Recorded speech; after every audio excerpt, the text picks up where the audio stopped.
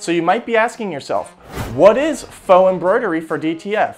How can you use it in your business, and what does it look like? Let's answer all those questions right now.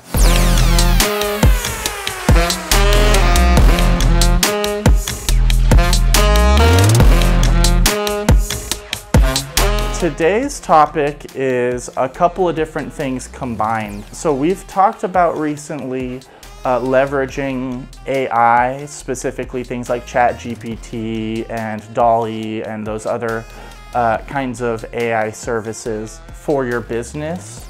So today we're going to be looking a little more specifically at the graphics side of things and using it to kind of jump on the bandwagon of a recent trend, which is faux embroidery.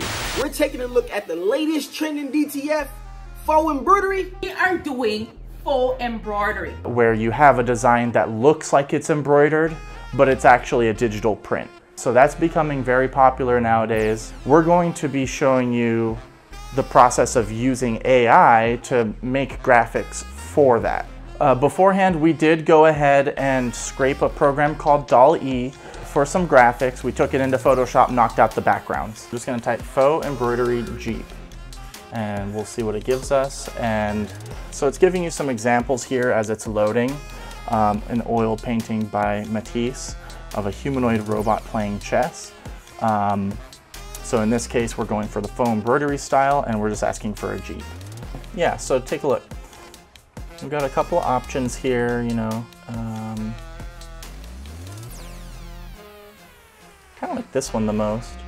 You know, you got the door off, got the seats in there. And then you would just go in and take out the background.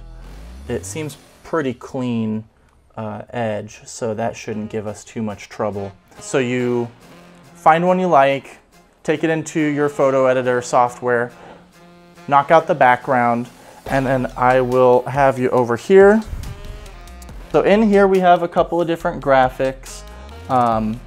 So for the trees, the search term was faux embroidery bonsai tree. Leafy green bonsai tree was this one, and I think this one was just a regular tree that we asked for. This one I searched for faux embroidery colorful happy dragon, and then massive dragon breathing fire on a town. So that's the one that I think we'll start with, and we're gonna load up a DTF sheet. So we're all set here. We're gonna go ahead and adjust the height. I really like the happy dragon, that's my favorite one. So it's gonna go ahead and get started.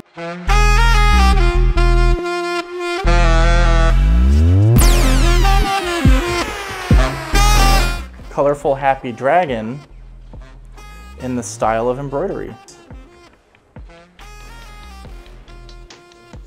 What we'll do now, I'm gonna hand this off. He's going to go and powder the print.